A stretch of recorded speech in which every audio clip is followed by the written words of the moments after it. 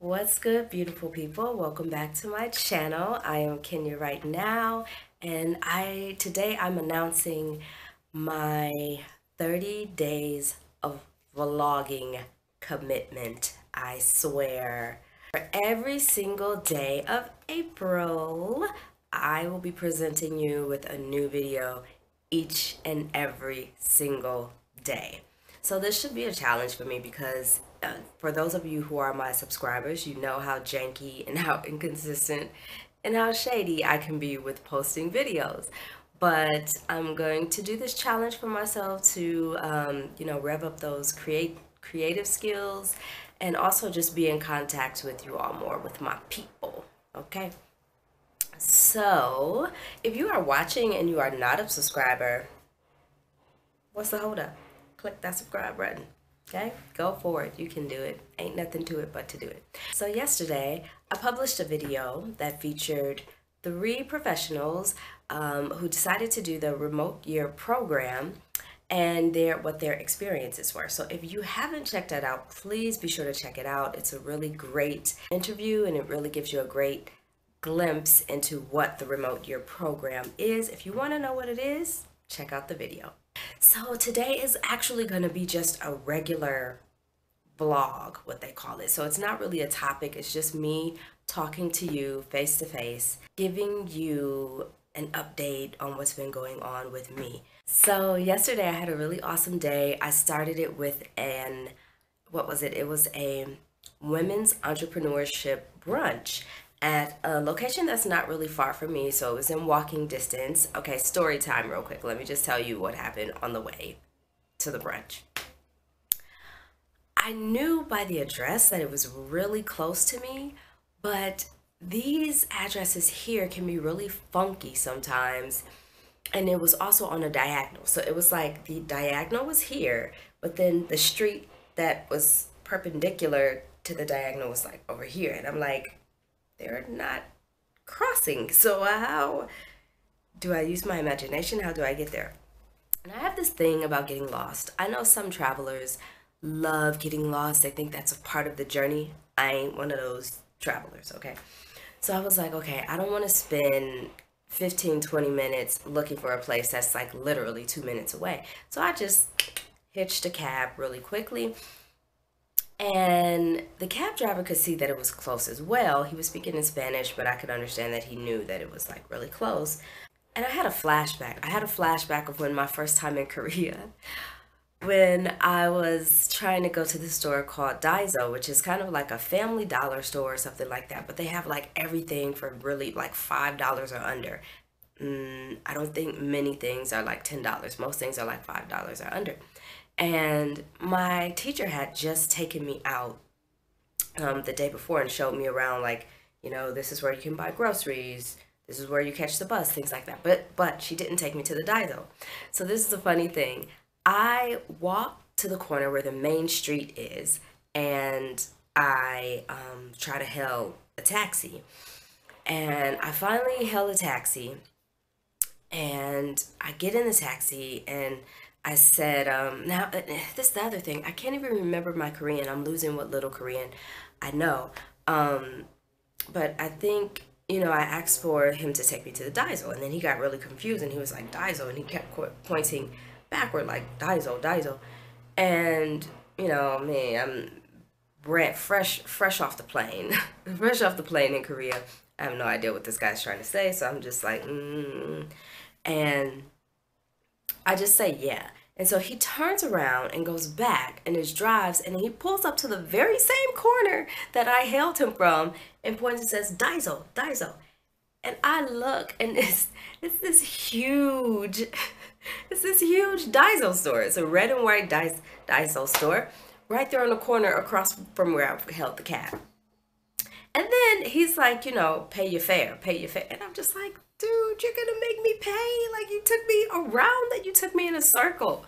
You took me in a circle. I'm new, I'm the foreigner. But no, those taxi cab drivers, they don't play. So remember that. So fast forward to present day. I get in the cab and I tell him where I want to go. And, it takes us like literally 2 minutes to get there. because it was really seriously like just around the corner. And we pull up and he's like, Aki, and I said, yeah, it's here. And so I'm getting my money. I see what the meter says, so I'm getting my money to pay him, and I'm paying him like the exact amount. And it was like 3,400 pesos. And he was like, no. He took the money, but when I tried to give him the change, he was like, no. He was like, minimum is five mil pesos, which is how they say 5,000 here. And or 5,000 pesos is what he said. And I was like, what?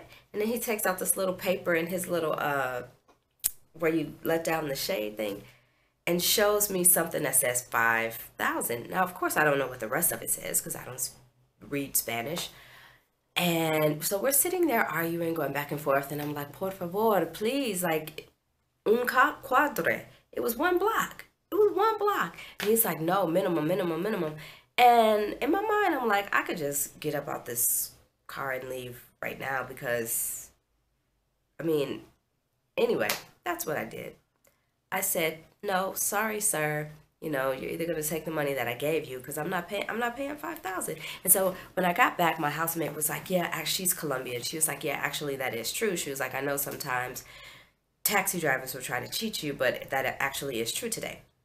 My thing is this: if that's true, you need to have a sign up in your cab because that's what other taxi cab drivers do. They have it either at the back of the seat or on the window. You can't have it in a little pamphlet in your little side rearview mirror thing to show me after I arrive. I need to know what's up before I decide to take this cab drive. So anyway, that was a little drama there, but I had a blast yesterday meeting these women. Whenever I decide to go to an event, especially here while I've been abroad, like sometimes events can be so hit or miss. Yesterday, the vibes were just on 100. They were just so good. It was a good mix of people in terms of nationality, in terms of ethnicity, in terms of age. And we were just all having a really good time. And these women, honestly, were some of the most interesting women or entrepreneurs in general that I've met in a really long time, all in one space. So I did a lot of networking. I have my cards. Go ahead, check out the website and join the journey. We're on this journey together, people. We're all squirrels in this life trying to get a nut, trying to make things work for ourselves. So hey, join the journey. Let me inspire you. But yeah, it was just really good energy, great vibes, good networking, and some of the women I'll be featuring in my interview series that I'm gonna start because I really enjoy interviewing people. I guess it's from my roots of writing for magazines and being a news reporter. But yeah, I definitely want to start exposing some of the amazing people that I meet along my journey to you, to share with you, to see, what everyday people are doing with their lives. Whatever you want to do is possible. Whatever you want to do is possible. So we're here to inspire one another. That is what I'm hoping this community can be. So my YouTube community, my Facebook community, my blog community, that's what I'm aiming towards as I'm doing the work, my work, or working my path. So yeah, and then when I got back home, I stopped off by this vegetarian restaurant that's really amazing. The food and meals and recipes that they put together are really, really delicious. So I stopped off there because I knew I probably wouldn't feel like cooking once I got home after that. Because we were there from like 10:30 to 2 o'clock. So that's how dope it was. I mean, it was a really good event. And basically they had to kick us out. Like, okay, we're about to wrap this up. I came home and my two housemates were chilling on the balcony, talking about life and men and things women talk about. So I joined them, and then we ended up hanging out there until the evening. And then after that, I headed over to a language exchange in Poblado. So it was a really good day yesterday. And, just going forward, my intentions with my writing. So all of you know, or maybe you don't, but I teach English online. I've been doing that since I've been here in Colombia, but I actually teach to children in China. And so this is new for me, but I'm really enjoying it because it allows me to make the amount of money that I need to live in Colombia while having a lot of free time, which gives me time to work on my own personal business, which is my freelance writing. So yeah, definitely check out the blog, alongcameawriter.com. And yeah, just get back into writing. Since I've been teaching English abroad, I haven't really been pitching stories like I should, and so that's what I'm working on now. So look forward to seeing 30 days of vlogging from Kenya right now. Join the journey. Deuces.